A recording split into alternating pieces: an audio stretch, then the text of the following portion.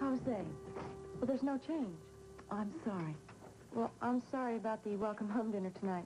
Oh, it's all right. Don't give it a thought. What are you doing here? What's wrong?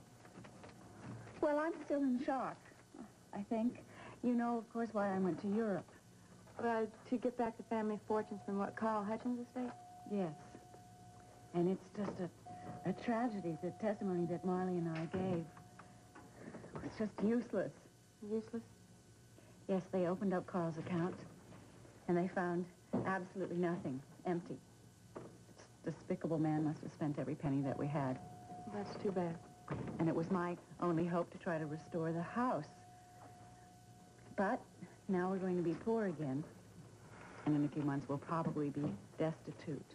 Well, don't worry about it, Donna. I'm sure you'll find a way to get through it. I don't think so. I think it's over. We're going to have to let go of the maid and the houseboy. We're not going to be able to open up the pool this summer. And we'll probably have to take in boarders.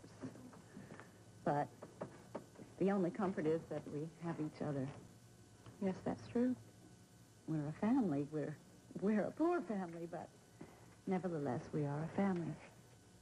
And I want you to know, I want to welcome you into our family. I'm so glad to hear you say that. That's what I wanted, too. You know, I never had a sister. Now it looks like I got one. I want you to know that I love Peter, and I'm going to make him very happy. Good. Well, I just wanted to see that everything was all right. I have to be going. Okay. Bye.